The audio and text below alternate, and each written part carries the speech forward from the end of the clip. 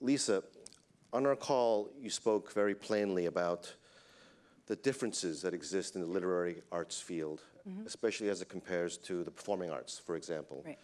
And in particular, along these lines of institutions and the needs that writers have that differ. Perhaps you can unpack this for us and share your thoughts on this distinction and what thoughts you might have in terms of addressing some of these challenges. Sure. I mean, just to even react a little bit to what everyone was saying, I haven't made an institution. I haven't created my own organization. I took over something that was 70 years old, and that was like one of the largest English language prizes in the world. You know, you comp with the Booker, you comp with the Nobel, you comp with the Pulitzer Prize. And so when you look at something that's that strong, right? Something that's had that many years, you've all heard of the National Book Award, I would assume. When you look at when I inherited the organization, we were a $1.1 million annual budget.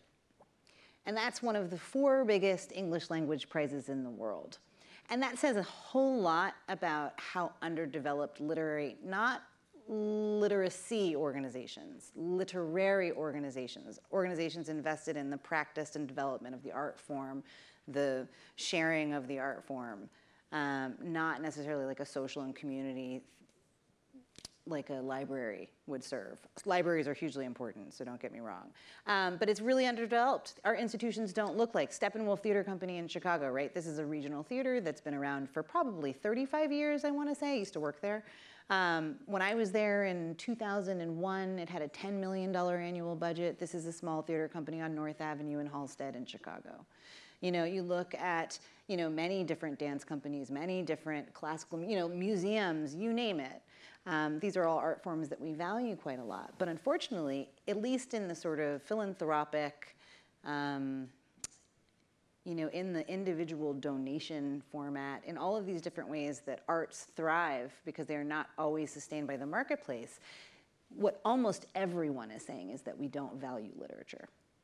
Almost no one is saying we value literature. And I think that that is not necessarily what we say in our homes or when we go into a bookstore. So you also have all of these foundations that are doing work supporting artists who need to go to residencies, supporting the creation of the work. But what about the dissemination of the work? What about the fact that literature is not valued in American culture? Right? What do you do if you don't have a way to market the work? And the publishers are only going to market towards sales. So I think a lot about these issues of sort of how we need to develop value. You know, when I go in and do a youth program in Chicago with a bunch of young people living in public housing and we give out a ton of books, right? That's one form, you know, but we also have to really think about how to create value along every single portion of the ways that we intersect and engage with literature. And, you know, it's hard to make that case. It's hard to have that conversation, I think, for all of us, all of the institutions that are literary. Because you're also conflating with the libraries. You're conflating with people who are making sure that kids know how to read at grade level by the 3rd grade so that they can be successful people. You know, you're conflating also with a lot of artists who are like, we need time and space, and that's the most important thing. But you can give an artist all the time and all the space and all the residencies that they can have. And if you can't sell the book, if no one cares, what's the point?